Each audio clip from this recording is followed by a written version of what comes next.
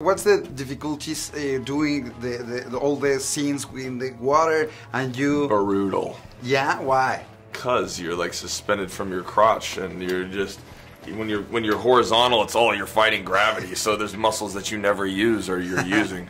And it was almost like a giant tuning fork about as long as this room, and you're in the middle of it, and it can kind of, they can drive you around. Literally a steering wheel on the end, and two guys are driving you around the room. And sometimes you're just on like literally like a seesaw. If it's a close-up and they just need you kind of bobbing up and down, you know. Every now and again we just say, look, we can do it. Literally, I'll just do this in the shot, and I'll act like a...